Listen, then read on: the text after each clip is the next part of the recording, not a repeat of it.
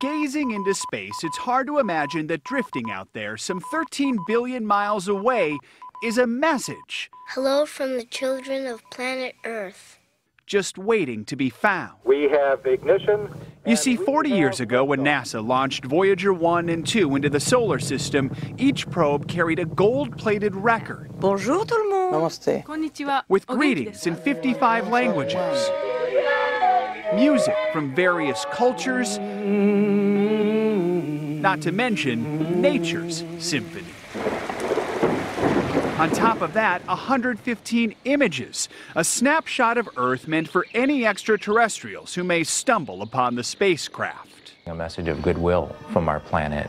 Now, the golden record is getting a bigger audience. The planetary David Peskovitz, Tim Daly, and Lawrence Azarad are reproducing the album for Earthlings. It provides a sense of hope. A lot of people could really do well with some hope. After raising $1.3 million on Kickstarter, they've created a box set with a book and records. And to think that people will be sitting down with this thing, in their living rooms right around the time of the 40th anniversary is just super gratifying to me. Has this been an emotional experience at all? Absolutely. Yeah. Incredibly emotional.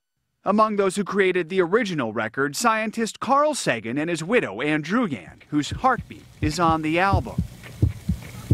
That was me. That was me. And I am so eternally grateful and proud that it was me, because love suffuses that record.